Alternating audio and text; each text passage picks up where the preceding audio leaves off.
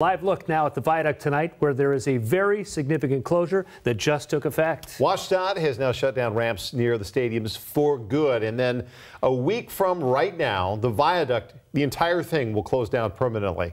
King 5's Natalie Swaby is live at the on-ramp at Royal Brome with the details that you need to know. Natalie? Yeah, if you were with us in the last hour at 9 o'clock, you already saw some cones blocking this ramp. That's because there was a little confusion out here with the crews about closing time, but they've since corrected that and they are now closing right now at 10 o'clock. 10 o'clock is closing time for this ramp here at Royal Brome and also for the ramp at South Atlantic Street. 23,000 drivers use these ramps near the stadium every day. 90,000 drivers rely on the viaduct daily. Tonight, we hear from one family bracing for the big changes. It's the countdown to the closure.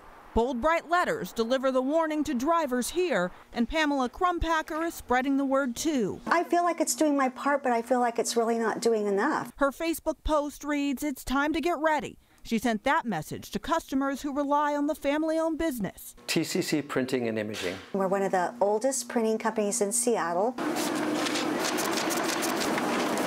Here they demonstrate what they do daily. 28-page self-cover calendar for the city of Edmonds. Cranking out orders as fast as they can, but they're worried they're about to hit a speed bump. We are right in the heart of it. Their Seattle building, a short drive from the stadiums, relies on the southbound State Route 99 off-ramp at South Atlantic Street and the northbound on-ramp at South Royal Brome. Tonight, both close forever, followed by the viaduct shutdown just a week away.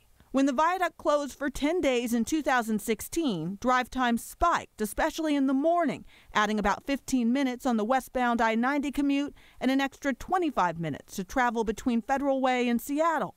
Well, I told my husband, I said, what are we going to do? We really don't know. We have really no idea. And that's husband Michael's answer for now. He is offering his employees flex hours, and he's bracing for some challenging weeks. It's going to impact how we drive our deliveries because we have a delivery service. That's what worries them as they get ready for the rough road ahead.